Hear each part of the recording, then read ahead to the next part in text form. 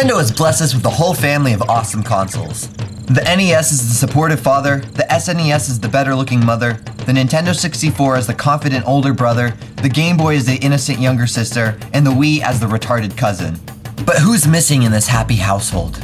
Why, the Malcolm in the middle, the most pushed aside Nintendo console of all time, the Game Sphere.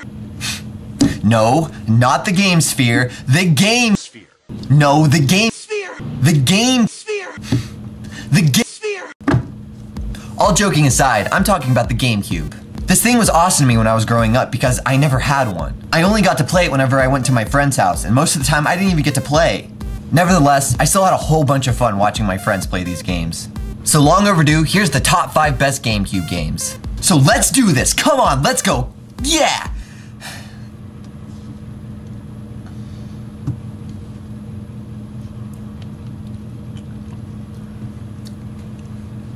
Number 5. This wouldn't be a TuxedoMob list unless I started with one of the most underrated games I ever played, Beyond Good and Evil. When my friends and I go on nostalgia journeys, we always list off games like Super Mario 64, Donkey Kong Country, Mario Kart. I always list off Beyond Good and Evil. This game wasn't GameCube specific, however I liked it best on the GameCube.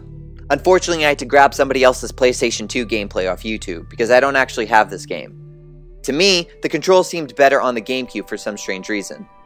Beyond Good and Evil is a game about a photojournalist, wait for it, who fights an alien invasion. The controls are smooth, and the fighting mechanic is something that reminds me of Ratchet & Clank, which is a good thing. I remember when my friend decided to purchase it, and sitting on the couch next to him, watching himself immerse in Beyond Good and Evil's environment is something so nostalgic for me. When I got to play the game myself, I instantly fell in love with it the second I stepped into its colorful world. The game has excellent story pacing, great visuals, good voice acting, and a great soundtrack. As a fan of action-adventure and puzzle/stealth games, I highly recommend the antics of Beyond Good and Evil has to offer. Number 4. You know, sometimes life is tough. Just rolls around at the speed of sound. Sometimes you've got places to go. You have to follow your rainbow. Listen to me though. Just listen. You can't stick around. You have to keep moving on, okay? Guess what lies ahead? There's only one way to find out. In case you didn't get my extremely stupid reference, I'm talking about none other than Sonic Adventure 2 Battle. For those of you who know my gaming taste, you know that over the years, I've grown to hate Sonic. I don't know what it is, but ever since Sonic Adventure 2 Battle, the Sonic series has spawned some of the worst games I ever played, with a couple of exceptions like Sonic Generations. Sonic Adventure 2 Battle was nothing other than fun. Although the Sonic/Shadow and the Tail/Eggman stages were a blast, I found the most enjoyment looking for treasure in the Knuckles/Rogue stages. The cherry atop the cake, however, was the Chow Garden. You raised little creatures called Chows, and for some damn reason, it was so much fun. It was exciting to see your Chow grow up and evolve into either a light or a dark Chow. For the amount of story-driven games I play, sometimes it's exciting to change it up to something that just has a bunch of fast-paced action. Number 3. I love Super Smash Bros. Melee. Number 2. Wait, you actually want me to say something about Super Smash Bros. Melee? Fine. Super Smash Bros. Was a franchise I always loved since the very beginning. In my opinion, games get better with each installment. The difference, however, was that Melee was a bigger improvement to the original Super Smash Bros. Than Brawl was to Melee. I remember the hype for this game all too well. A game that everyone loved on the N64 was being updated with twice as many characters and twice as many stages with better graphics. Oh man, did I want this game as a kid. Something about testing out your skill against your friends using the characters you grew up with in a battle to see who comes out on top was an awesome experience to me. Honestly, it's hard to explain how fun this game was for me. And really, I couldn't see myself refusing to put it on this list. I mean, come on. Super Smash Bros. Melee. Everybody knows this game's awesome. Number 2. Sometimes the world is so dirty, you just gotta clean up, if you know what I mean. So that's exactly what this next game does. Super Mario Sunshine is my favorite Mario game hands down. You can say that I have bad taste or that I don't know what gaming is, but all I know is that I love this game. Sunshine had some of the best pacing in a game I ever played at the time, and I felt totally immersed in the world cleaning up the mess that Evil made. Sunshine seemed like the obvious path to take after the success of Super Mario 64, however this game isn't as universally loved as 64 was. I never understood this because I didn't see what wasn't to like. I understand that this game didn't feel anything like Super Mario 64, but to me, that's not a bad thing. It seems like the masses get mad for Nintendo changing it up, but also get mad at them for not changing anything. But I guess everyone has their own opinion about video games, and damn it, I love Super Mario Sunshine. Super Mario Sunshine felt lighthearted and didn't seem to take itself too seriously, which I appreciated. Number 1!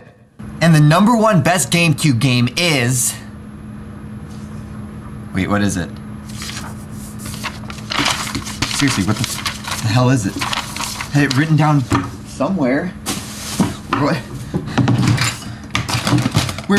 Where is it? It's not here. No? Where is it?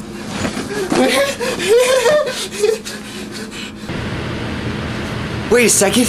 I think I remembered. It's as if I was awoken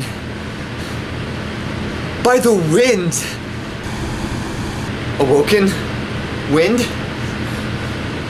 Wind Waker! I was debating whether to put Wind Waker or Twilight Princess in this spot.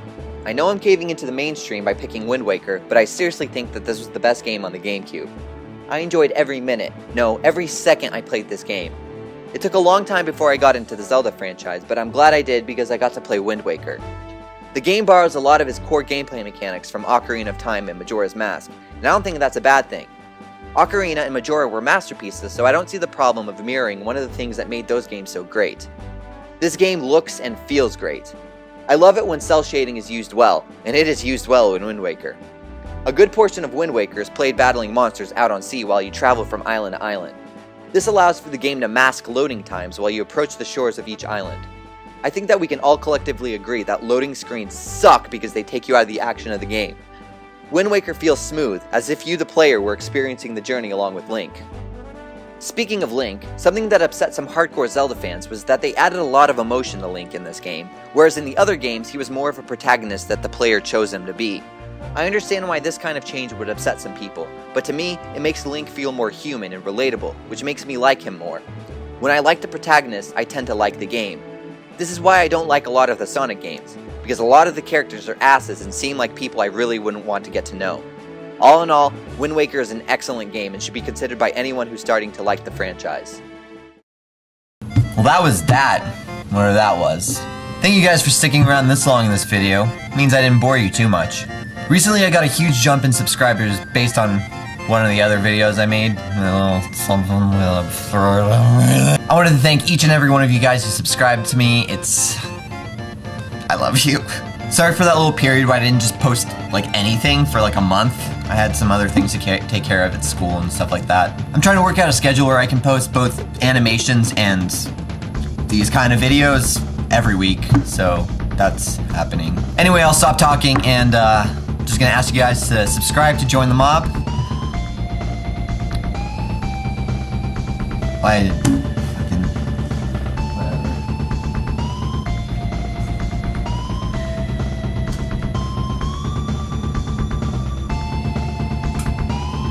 Oh yeah, credits.